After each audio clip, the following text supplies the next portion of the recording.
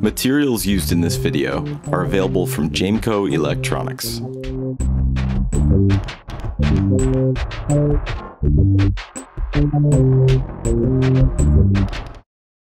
As you probably already know, the most common way to transmit a signal in electronics is with electricity over a metal conductor. But that's not the only way. A signal can also be transmitted optically with the help of a little extra hardware. Watch.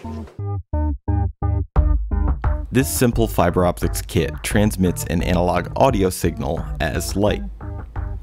Fiber optics are best known for their use in digital communication, but the same basic elements are used here.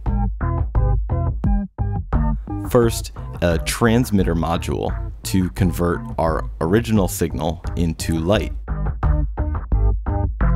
This transmitter uses a small microphone and an operational amplifier chip to convert sound into changing brightness levels of an LED. The receiver module does just the opposite, converting light back into electricity. In this case, our receiver senses changes in light using a phototransistor.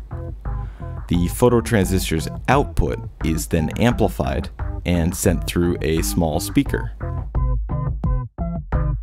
Light travels from the transmitter to the receiver over, you guessed it, fiber optic cable.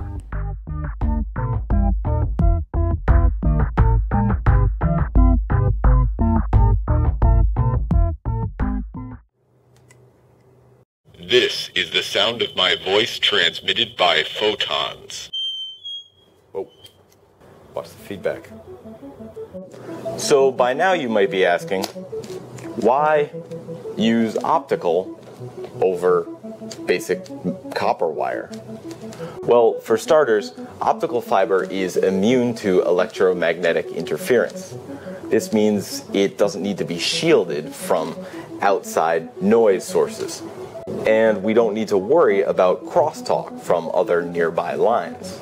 Plus, optical fibers can handle much higher frequencies over longer distances, which makes them a really good choice for delivering high-speed internet access. And everybody loves that, right? So by now you might be wondering, why don't we use fiber optics like everywhere? Well, on top of the necessary conversion hardware, manufacturing fiber optic cable itself is a pretty challenging and costly process, though it is becoming more and more affordable. An optical fiber works using a process called total internal reflection, and each fiber is actually made up of two different materials, a core and a cladding. Because the core and cladding allow light to pass through them at different speeds, light that hits the boundary between them ends up reflecting back into the core, and subsequently, moving on down the line.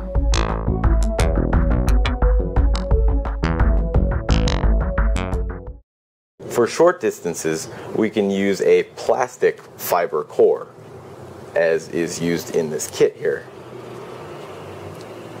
But to maintain signal integrity over very long distances at high frequencies, we need to use a core made from very pure glass. Optical fiber can be classified into two basic types. Multimode fiber allows light to travel through its core along a number of different paths, or modes as they're called. Some of the light will travel straight through the fiber, while some of it will bounce off the core's sides at different angles. This scattering causes the output of multimode fiber to be ever so slightly messy, but it only becomes a real issue when we send a signal over very long distances, like say several miles. When more precision is needed, single mode fiber can be used. Single mode only allows light to travel in a straight line. So all of the light arrives at the receiver at the same time, which means the output matches the input exactly.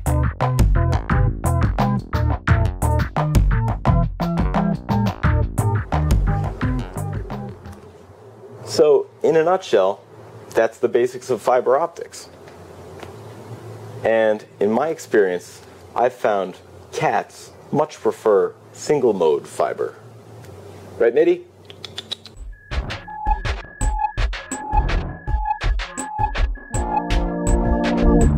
To transmit your own voice as light, check out the Fiber Optics Kit, available at jamco.com.